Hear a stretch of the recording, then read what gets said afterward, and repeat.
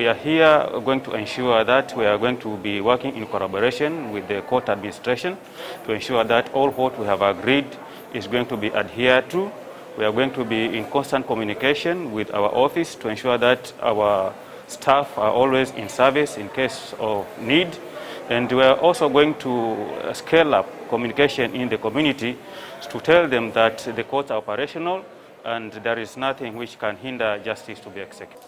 Shughuli ya mahakama ni lazima, ni shughuli ambao wananchi mbalimbali wako na mahitaji, matarajio, na ndio ikatufanya kama county CUC kufuatilia ambao ni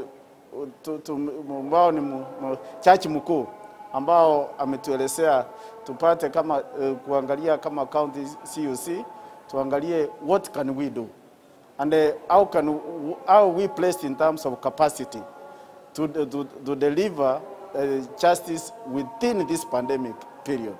We have been doing a great work, but again there is a population which has not been reached. There is a population which has not been accessed. There is a population which can't be accessed using the ICT platform. And they also deserve to be part of this particular process.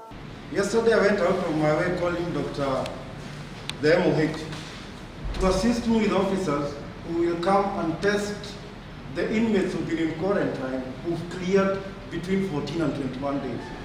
He was graceful enough. I got officers from Magarini. The tests have been done, they are at Kemri. The quarantine center has been filled. That is why we've got into a situation, we have gotten instructions that we only allow in capital offenders. All defilements we are taking. All murders, all robbery, violence, we are picking them from all the courts around. But now when my capacity is full, I cannot my instructions don't allow me to take someone who's been sentenced for 20 days. I have nowhere to keep him. And with all due respect, I have 800 other inmates. I'm trying to isolate from the few who've come in. And it will be a nightmare for our department if one of the 800 becomes positive. I've invited the MOH and the public health officer a couple of times.